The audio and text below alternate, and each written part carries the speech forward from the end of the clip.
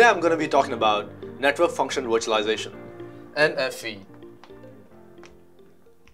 basically breaks down to virtualizing network functions.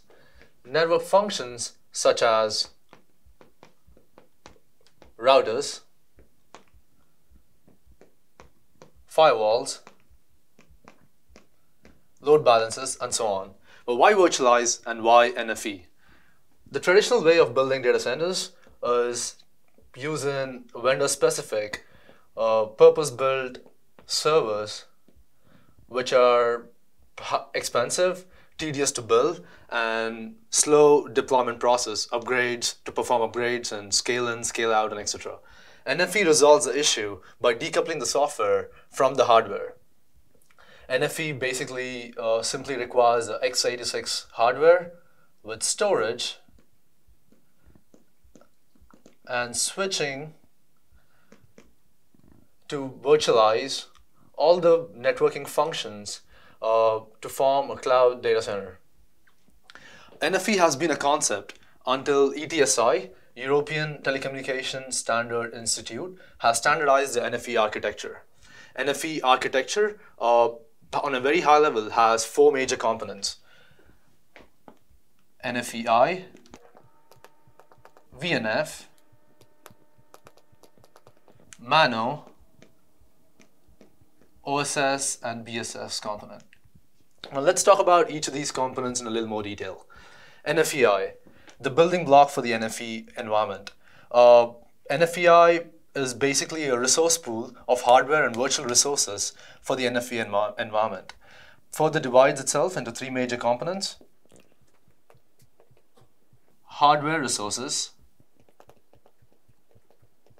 virtualization layer, and virtualized resources. Hardware resources are the hardware compute, hardware network, and hardware storage resources like RAM, servers, and NAS.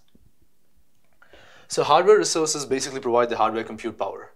And now talking about the virtualization layer lets the software progress independently from the hardware. Tools such as KVM, QEMU, VMware, and OpenStack can be used as the virtualization layer. Virtualized resources are the virtual compute, virtual network, and virtual storage resources. NFVI basically provides a building block for the overall NFV environment. Now moving on to our next topic, VNF. VNF are the virtualized network functions. VNFs are the building blocks for the NFV environment. Basically, VNFs are the outcome of the NFV implementation. Multiple virtualized network functions mapped together in a process called service chaining provide seamless, fully functional network communication services. Moving on to our third topic, Mano layer. Mano means management and network orchestrator. Further divides itself into three layers, three parts: VIM, Virtualized Infrastructure Manager, VNF Manager, and Orchestrator. Virtual Infrastructure Manager basically manages the interactions of the VNF, virtual network functions, with the NFVI resources. VNF Manager manages the life cycle of a VNF instance, starting from initiate, update, query, scale, and terminate. Orchestrator is responsible for policy management, KPI monitoring, and orchestration of the VNFs.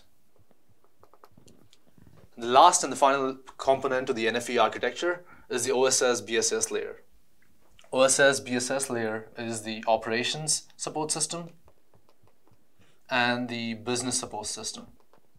Operations support systems such as network management, fault management, and etc. Business support system deals with customer management, billing management, and revenue management. To summarize, NFV provides a low-cost, accelerated deployment for the network administrators for a seamless, fully functional networking communication services. Thank you for watching. I hope you learned something.